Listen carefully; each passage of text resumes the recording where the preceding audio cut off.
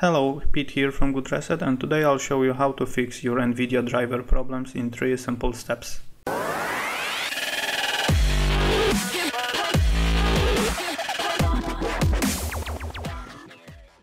Alright, so I'm assuming that you're having installer failures or any other kind of problems installing or updating Nvidia drivers, for instance like the one that you see on the screen right now. And to fix that, first let's make sure that we have latest drivers for your Nvidia card. To do that, go to Nvidia drivers download page. I'll put a link in the description of that video. Go ahead and download it. Once you download GeForce drivers for Windows, let's make sure you uninstall previous version of your drivers. And to do that, we are going to use display driver uninstaller. Again, I'll put a link to download page in the description of this video. Download latest version. Let's save. Go to your download folder and unzip it. Run installator and run the program. Now it will immediately ask you to reboot and boot up in safe mode. You don't need to do that, so hit no.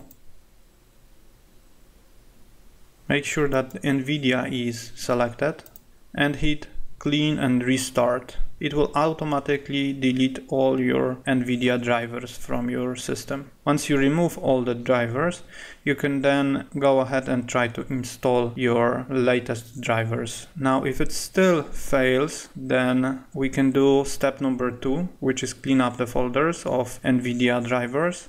To do that, go to this PC, your system drive, and then in program files, go to Nvidia Corporation and change this catalog name to something like. Once you're done, go back to your display driver uninstaller, again uninstall clean drivers, reboot your system and try to install your drivers again. Now hopefully this will help you install your drivers. If not, let's try another step, which is to completely remove Nvidia Corporation folder, but to do that you need to first change your account settings. So let's open up Control Panel, right Control Panel, open it up. We are searching for user accounts and make sure that your account is selected in case you have more than one, and change user account settings. Go all the way down with notifications and hit OK. Once you've done that, you will be able to delete Nvidia folder.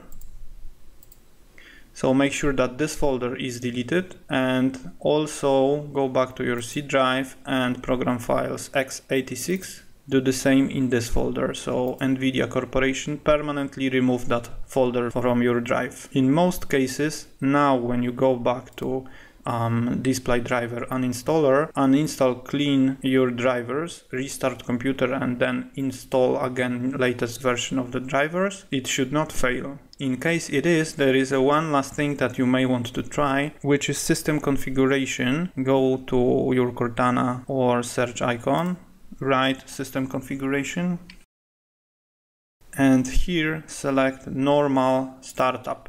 So apply that, hit OK, restart your system and then try to install your Nvidia drivers.